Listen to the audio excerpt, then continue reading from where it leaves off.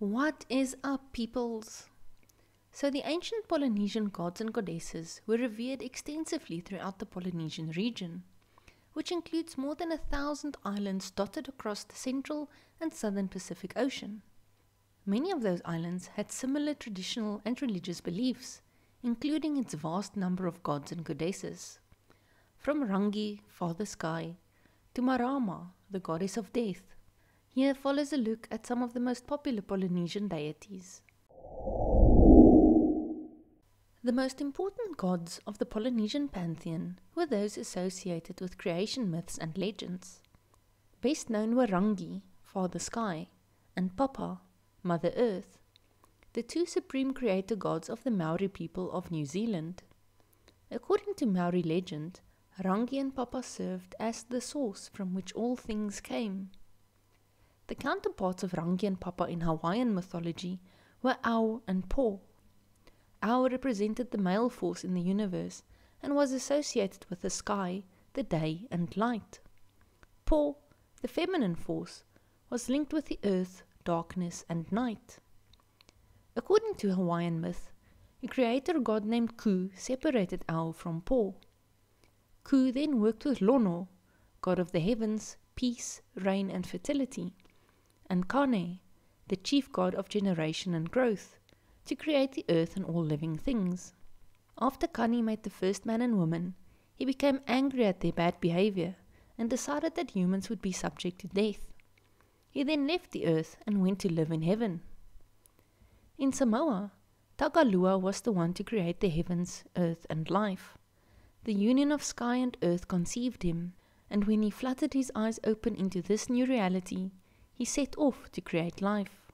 Ku was also the Hawaiian god of war, who many believed has a powerful burning mace that he used to hold the souls of the people he killed. For his consort, Ku took Hina, goddess of the moon. According to myth, Ku frequently comes to the rescue of many Hawaiian gods, especially during wars.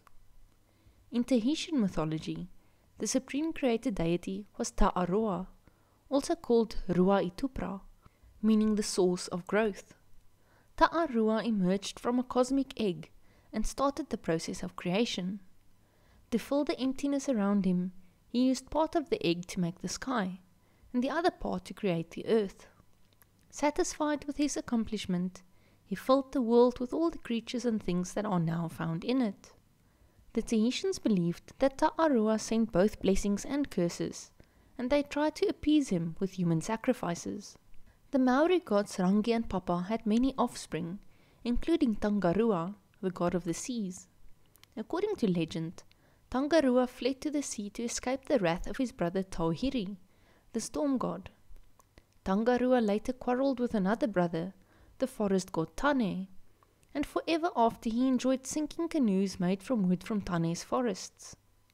In Hawaiian mythology, Tangarua was called Kanalua, and the Hawaiian counterpart of Tane was Kane. The Samoans and Tongans knew Tangarua as Tangalua. Perhaps the best known and most feared deity in Hawaii was the fire goddess Pele, a violent figure associated with volcanoes. Renowned for her beauty, but also her ability to destroy, Pele symbolized the power of natural forces. Many Hawaiian legends deal with her unpredictable temper and dangerous nature. Residing atop Mount Kilauea, one of the world's most active volcanoes, is the Hawaiian goddess Poliau, considered one of 4 deities of snow. She is also famed for being one of the daughters of the creator deity Kane. As the goddess of snow, Poliau is said to cause snowfall across the mountain in winter seasons, while in spring she causes flowers to bloom. Poliau is the sister of Pele. According to some accounts, she waged a brutal war against Pele over the control and ownership of Mount Kilauea. Being a fiery goddess, Pele would unleash copious amounts of hot, burning lava across the mountain to spite Poliau, who would then douse it with her snow. A water goddess, Namaka Okai, is the older sister of the fire goddess Pele. Hawaiians and many other Polynesian cultures believed that she is the exact opposite of her sister. After her sister Pele tried to seduce her husband, Namaka Okai, and Pele became sworn enemies. Also known as Namaka, she is believed to send huge waves to douse fires caused by her younger sister Pele. Another prominent deity in Hawaiian mythology was Kamapuaha, the pig god. Known both for his warlike nature and for his romantic exploits, this energetic god appears in many tales. The Hawaiians often sought Kamapuaha as an ally during war and used his adventures to explain various natural phenomena.